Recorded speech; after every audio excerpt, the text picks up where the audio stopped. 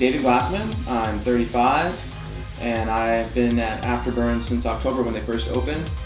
I got their flyer in the mail. I ignored it for a couple weeks, and then my wife and I both looked at each other and we said, it's time we do things different. So we decided to give Afterburn a shot. One of the questions I asked was, is the owner, is he like some corporate bigwig, or does he know how to work, does he work out? And then she pointed to Tony. Tony walks in, he's got his headband on, everything like that. And I could tell the place was legit.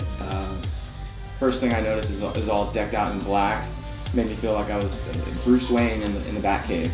So that was one of the things that really attracted me to Afterburn, is when you walk in, you feel like a badass. Afterburn's unlike any other gym where they want your membership, they want you to sign up, and they want to keep you out of the doors.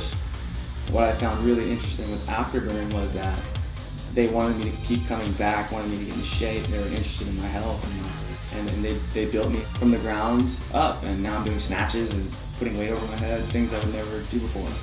I got 2 girls, I'm trying to set an example for them, and that's another big reason why I like Afterburn, is they want you to bring your family, they want you to bring my kids, watch me work out, they have weekend events. It's an amazing family atmosphere. Or if you don't have a family too, fine, come on in and you can be a regular gym rat, or never lift a weight in your life. There's a place for you at Afterburn. I know I sound like I'm being paid, but I'm not. It's all from the heart. That's my story at Afterburn.